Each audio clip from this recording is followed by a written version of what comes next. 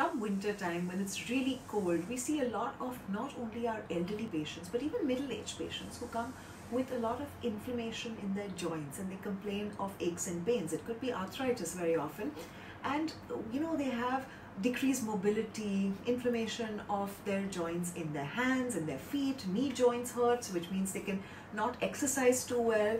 And while we can medicate, which we do of course, it's also good to include an anti-inflammatory lifestyle plan which decreases this inflammation. So you include things like curcumin. With curcumin, you make sure you're adding black pepper, which helps the absorption of the curcumin. You add garlic, other herbs and spices, and also supplements like coenzyme Q, which is Ubiquinole especially, omega-3s. All these help. And reduce the sugar, reduce the processed food, because we know that's the single largest inflammatory food group.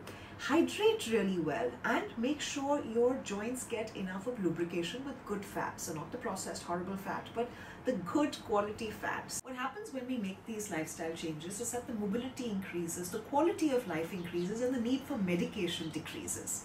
So it's a win-win situation. Make these changes and see the difference. Stay well.